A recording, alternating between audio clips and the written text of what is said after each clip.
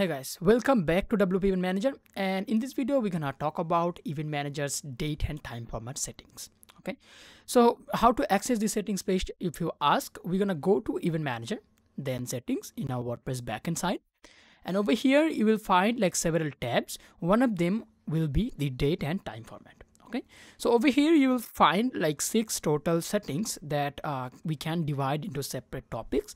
So keep your eyes on this channel for explanation about the other settings over here rather than the date and time format and the time picker format. So today we're gonna talk about the Datepicker Date format or time picker format, and we're gonna have an interactive demonstration.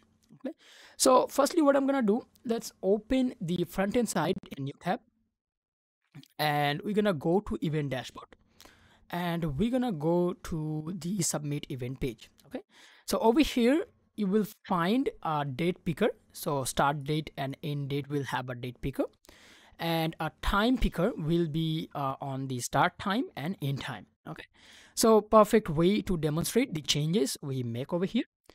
So what is Datepicker Date format?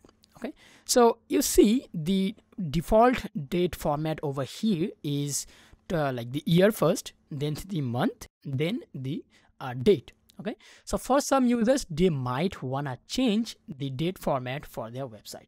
Okay, so if we go over here and change the date format, like if we pick a date over here, you will see the date format over here exactly follows how it looks over here. Okay, so this is modifiable. If a user wants to like use a different type of date format in the website, they can do it and they can configure it from here. Okay, so if you click this, there will be a drop down with like multiple select options you can select from, and we give you like a vast majority of options to choose the date format from. Okay, so you see like we have like a lot of combinations over here that you can use: European style, American style, so like with different separators as well. So for the demonstration, let's say if we want to choose or like use this date format over here, so this is pretty much the Indian standard date format. So if we select that one and let's click on save changes, and then we're gonna switch back to the tab for later on, and we need to reload this page to facilitate the changes we have just made. Okay, so let's reload, and over here we're gonna pick a date once again. So let's select any date, and you will see now the date over here follows exactly what we set it to. So the format over here being followed over here.